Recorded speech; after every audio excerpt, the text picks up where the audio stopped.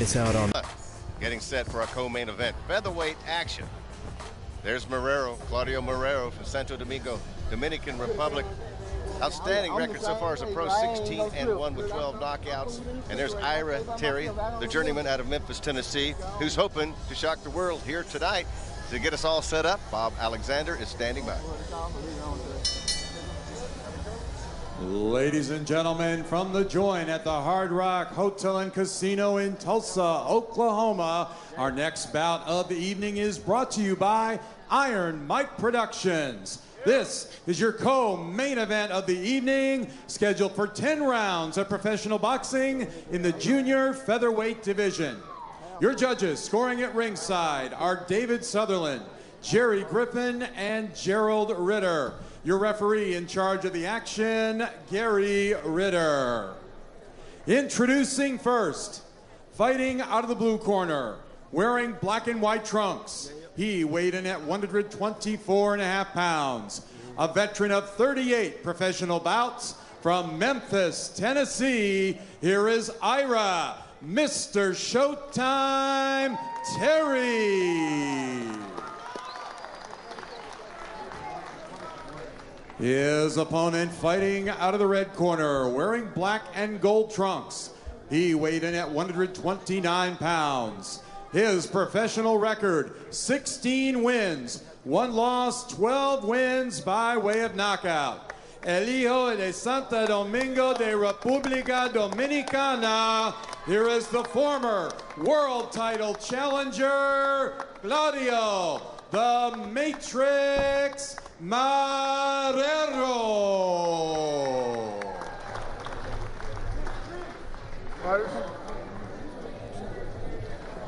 Mouthpiece. Mouthpiece. Okay, gentlemen, you got your instructions earlier. Give us a good, clean fight. Protect yourself at all times. Obey my commands. Both your trunks are good. Touch your gloves. Touch your gloves. Fight at the bell. Last time out on an Iron Mike show, Claudio Marrera did put on a show in Pittsburgh back in August against Felix Perez. Got the knockout in the second round. As part of his comeback, as we were talking about, he had a shot. After 14 pro fights, took on Jesus Cuellar for an interim WBA title and lost a very close fight. That's still very much on his mind. He knows now what it takes not to slip up and not to take anybody for granted, Raul, as he was talking about. Round number 1 here, scheduled for 10. And he's a southpaw, as you'll notice quickly, and they come out very aggressively here in the opening seconds of round number 1. Yes, Claudio Marrera's a southpaw, like you said, and he's an aggressive southpaw. He said he was going to come after him. He said he wants to establish his jab and throw leads. Terry on the chin. Terry stands right in front of him. Yes. He'll be in deep, deep water. There's no doubt about that. But, you know, Terry's a well-traveled veteran. He's got a lot of experience, fought a lot of named guys. Didn't beat him, but he stays in the gym. He says he's in shape, and he's happy for this opportunity. And a little bit of a right hand right there. Marrera very, very active, very aggressive. They call him the Matrix. And as you can see, staying, good balance. It's always good to, when you're trying to find that range, you get that right hand out there if you're a southpaw, and then follow it right back with a quick left hand. If it finds the mark, it will be devastating to Ira Terry. Watch out, watch out. Terry said he's going to move to his left. He wants to stay away from Marrera's left hand. That's his power hand. That's his bread and butter punch. And, he wants to throw lead rights and left hooks. Terry does. That's the way to beat a left-hander. And just keep circling him and don't stand in front of him. That is always the game plan. Got to keep moving away from his power. That left hand is getting in, then one to the body right there from Marrera. Another body shot, followed up with another left hand. Setting everything up off a very snappy, quick jab that he has. Left hand is finding his mark, but not yet. If you see Terry, he's carrying his hands up very high, and them left hands, he's still blocking them. They're not breaking through the gloves. Nice frame defense, tight by Terry. He needs to stay tight. You don't want to get caught by that left hand. Oh, now he's changing up his left hand to the body. He's starting to feel it a little bit. Those power shots are coming in. Ira Terry knows what kind of power he's facing right now. Oh, I think he felt that power. Yeah, when they start grinning, yes, you can tell you that hurt. Terry's trying to step up the pace a little bit here. Time left, round number 1. 20 seconds left of round number 1 here, Tulsa, Oklahoma. No main event. Marrero, the development of this Dominican fighter. He's hoping to continue and go to greater heights in the lightweight division, where there's tremendous names out there. Nice body work there by Terry. Oh, both sides. Give and take right here in the final seconds. Oh, come out a little bit after the bell. Good job.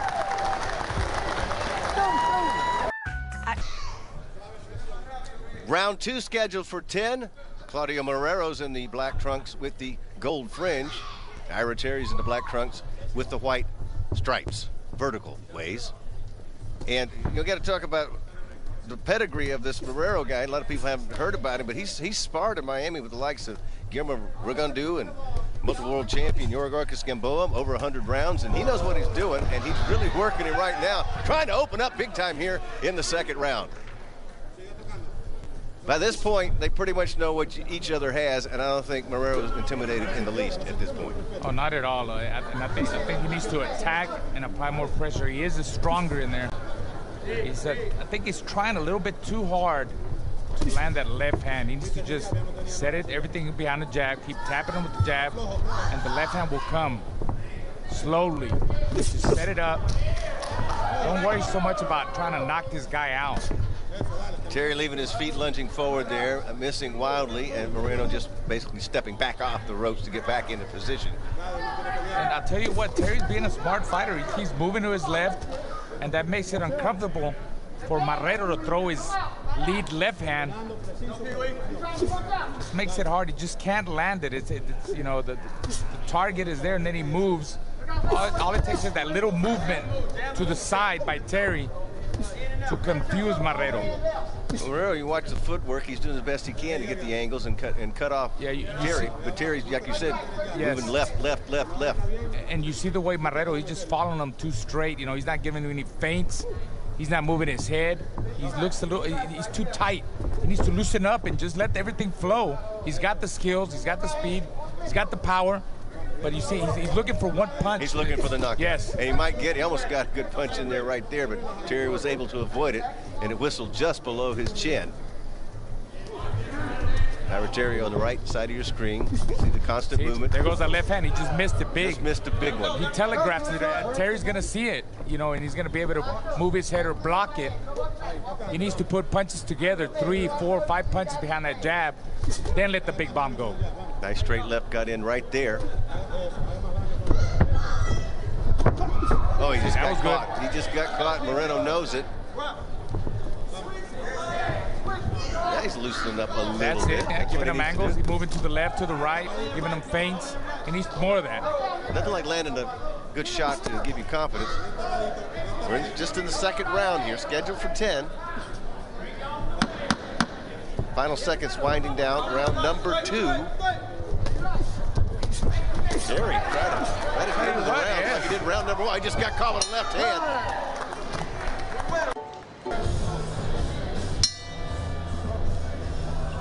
Welcome back to Iron Mike Productions from Tulsa, Oklahoma. Round number 3 of this featherweight contest between Claudio Marrero, once again in the black trunks with the gold fringe, and Ira Terry, a journeyman out of Memphis, Tennessee, who's trying to step it up a little bit here at the beginning of round number 3. At the end of the last 2 rounds, the first 2 rounds, he tried to get in there and mix it up a little bit along the ropes, but he got caught a little bit right at the end of round number 2. Now, this is a difficult fight for Marrero at this point, I would think, Raul, because he like you said, if he just relax and do what he does best. Well, see, that's what he's got to do. Break him down. Look at that. Right. He just threw a 4-punch, 5-punch combination and came back with a bomb, but he can't get lazy in there, get too confident, because Terry is a veteran, and he's going to set him up. He's going to catch him coming in. Well, Terry's doing, I'll tell you what, Terry's investing early in the fight with some good body shots. We saw him throw some nice body shots at the end of the first round, the end of the second round, and he just threw a nice barrage of body shots there. That could come and play in the second half of the fight. Marrero could get tired. Well, maybe he's overthinking it a little bit too much because Terry has just changed up what he's been doing the first 2 rounds completely here. Now, it might be very, very dangerous for Terry to stand there and try to exchange like this because he's in with superior power, to say the least. Yeah, he don't need to exchange. He needs to do his work and get out of there. In and out. Keep giving him them little feints, little movements. Move to the right, move to the left. Do not square up. Do not stand in front of him because he's going to get caught with that lead left. And he knows it's coming. That's Marrero concentrates a lot on his left hand. Look, you see, he's not using a hard jab. He's just trying to load up with the lead left, overhand left. They're just saying it's telegraphed a little bit too much at this point, you think? Yes. Came wide with the right hand right there. Nice job. 55 seconds, round number 3 remaining here. Marrero needs to put that face, that strong jab in his face. Strong jab, solid jab. Then pat the jab again, then come back with combinations. But he continues to just, he's walking, trying to walk him down, but he's not throwing enough punches. Not enough effective work with his right hand. He's posing too much. Look at him. He's looking at him. He hits him with one shot, and then he admires his work. You don't admire you. When you hit a guy with a hard shot, you come back, hit him with 2 or 3 hard shots. Keep working behind that. I sensed his confidence is still, he's got to rebuild it from being disappointed 15 months ago, but you have to do a little bit more of what he does best. There you go, inside. He almost walked into a right hand right there. I mean, if he was afraid at all, he could have gotten caught right there. Let's send it over now to Steve Kim to get the guys' assessment of what we're seeing. All right, thanks a lot. Mike, your thoughts on the performance of Claudio Marrero? Hey, well, you know, Claudio's the kind of guy, he likes to set up his shots. You know, he's posing a little too much, you know, admiring his work a little bit too much when he should be throwing punches and bunches. He's at his best. He's at his best when the guy's pressuring him. He needs to be forced to fight. Sean, as I've seen it so far, Terry has done exactly what you're taught to do in the gym, in that he moves to his left. It's a very difficult opponent for a left-handed fighter. He's textbooks boxing so far in this fight. Does Marrero have to change what he's doing? And I noticed a little bit of change there in that 3rd round, but what are your thoughts on him changing his style? Well, Marrero has to start earlier, and he has to do that by throwing punches and bunches and stop profiling a little and looking good. And, you know, watch me, look at me, admiring his work and stuff. Terry's a good, experienced fighter. Oh, he's good. Yeah, this is a terrific match. Round number 4, I love those guys. Mike's just dead on, and so is Sean, about what we're seeing. A little bit too much posing. As you were saying, Raul, he's got to get to work. I mean, he's got a guy in there that's vastly inferior in talent, and he's just too hesitant. And there you go, just caught him with a left hand, and Terry's going to quickly spin out of that one. I'm telling you, it's going to be really hard to just catch Terry with the one power shot. If you catch him in one shot, the next one he's either going to hold you, he's going to move, he's not going to be there. He's smart. He's smart and very intelligent fighter. He's making Claudio Marrero really work here tonight and think. And you know, these are the kind of fights that take you to the next level. You need a guy like this in your career. When you get to the big time, you know, you're able to make adjustments. So far, Marrero, I don't think he's making. He's not adapting. He's not making any changes. It's time for him to make changes. This is the 4th round, I believe, right? And he has to make changes here. He needs to be more aggressive, and there you go. That's it. That's it. Right here. That's it. Letting it go. What is he waiting for? What was he waiting for? I don't know. Terry's talking to him here, but now they're getting to it a little bit. Quit. The referee says, enough talking, let's do some fighting. That's the Marrero we want to see. Terry digging away at the body here, but it's not effective.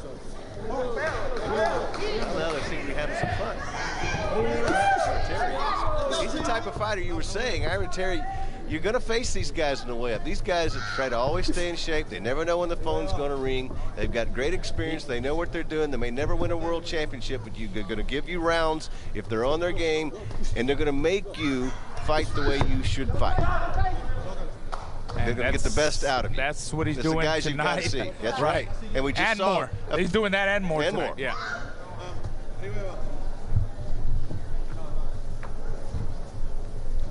And here goes the posing again that we were talking about.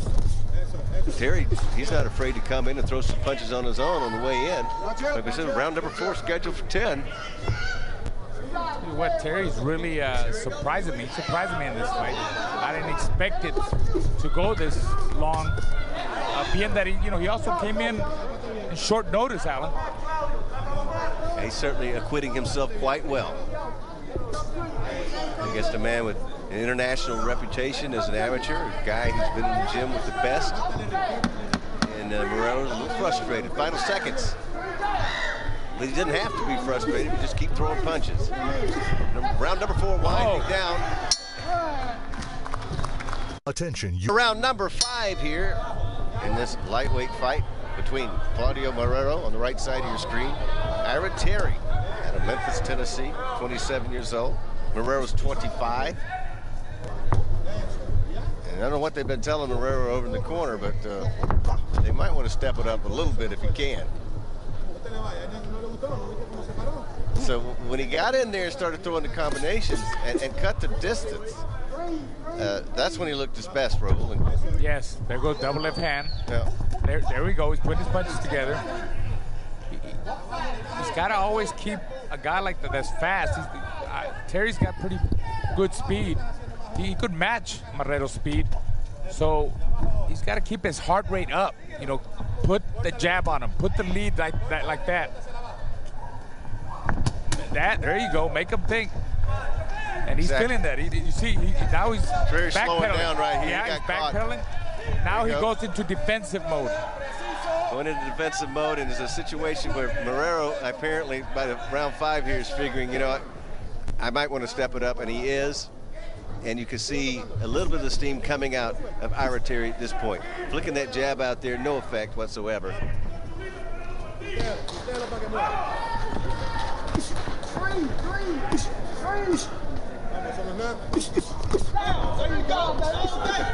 at that, he's forcing around a little bit. Terry landed a couple of rights. Well, that's what happens when he stops throwing. Well, there you go. Now he's throwing body shot inside, left hand, dropping his hands. Like he almost got upset there a little bit. And look what happened.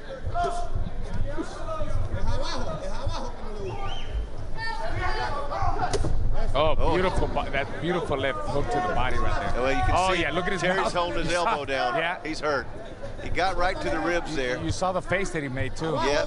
Do it again. Immediately dropped that right elbow down over those ribs because he got tagged inside. That's it. Work the other side.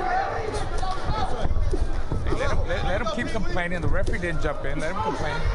It was a borderline low blow. 43 seconds left, round number 5. And best action round so far.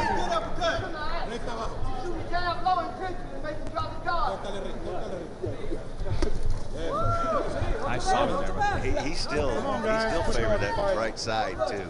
As Terry Raul. I think he got to it pretty good on that rib. Yeah, them body shots. We know what the body shots do. Terry's talking to the referee right now about potential low shots. That's a veteran for you. He can fight and try to referee the fight at the same time. And the referee's just laughing at him. I think Raul, nor I thought this thing would go 5, but here we are. And we're going to take you and show you how we got this far. Taking you for the first few rounds. There's the journeyman from Memphis, Tennessee. But look at this. And we see him working the body. Ira Terry making him fight. And every time Marrero throws, that's what happens. He's successful. Look at that. Punches and bunches, combinations. He needs more of that. There we see again. Beautiful flurries there. Attacking on the attack. But every time he stops throwing, that's when the veteran he's winning the fight. It's just a matter of what he wants to do with it. And we like to see the action fighters. I mean, he's superior in speed and power, but this young man here, I mean, he says, you know what? I'm going to make you earn it. So we got a round number 6 scheduled for 10 featherweight action here. I would think that Marrero's way out front on the cards. He's winding up a bolo punch there, perhaps. Went downstairs to the body. That's been effective. That would work for him. Pretty much anything would work for him if he just puts the heat on. And I think in the meeting, one of his handlers suggested that he's better depending on who he fights. That might work for him well down the road, but the guy he's fighting right now is Ira Terry. Yeah, well, Terry, he's a difficult guy to fight. He's got good speed. He's a little bit awkward. He's not going to give you what you want. He keeps moving to his left like he said he would. That way, he's staying away from the left, which exactly. he said he was going to do. Doing a good job of it. We're in round number 6, scheduled for 10 here. Tulsa, Oklahoma, where the hospitality is outstanding. If you ever get a chance to come out to the Hard Rock in Tulsa. Marrero needs to cut off the ring. Yeah, he needs move to the right. Yeah, move to the left, move to the right, work the body, move to the left, throw the left hand. That's it, stay in there, work him up, come up the middle. And then tell him to keep the punches up a little bit. Oh, nice body work. Oh, that beautiful. Body work, and then upstairs with the right hand, left hand that got straight through the guard. Another body shot. He's got Kirby really wobbly now. That hurt. Now he's got him in big-time trouble. Left hand, right on the chin. His gloves touched. So there's going to be a count right there. That was the swarm that we were looking for from Marrero, who's ready to, now he's acting like a baby bull over the corner over there. It looks like he's got a machine gun now. Look at that. Uh-oh, it's over. It's over. It's over. Referee waving it off. Terry still a little bit wobbly. And you saw Marrero over there was snorting like a baby bull. El Toro getting ready to come back across, and probably just as well. I think some body shots. Terry's still getting looked at here by the doctor right here. That was the power that was sitting there like a keg of dynamite the entire time, Raul, when he finally unleashed it. Yes, I don't mean to be too hard on Marrero, but you see the potential that he had to get it done. Yeah, he won the fight. Yeah, he looked good. He's still a young, professional guy that's learning, in the pro ranks. But speed is power, and we saw what happened when he put his punches together. The power came. He's got the natural power. Good body work. And so Marrero gets it done right here in round number 6. Terra's still up there sucking wind a little bit. I believe with some body shots that got, right downstairs, and then that left that got through.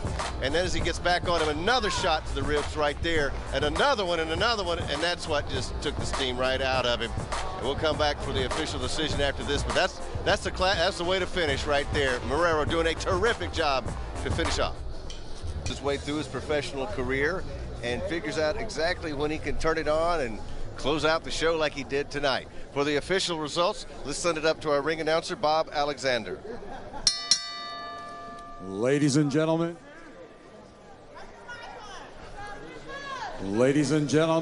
from the joint at the Hard Rock Hotel and Casino in Tulsa, Oklahoma, your referee in charge, Gary Ritter, calls a halt to the bout at 1 minute, 51 seconds of the 6th round.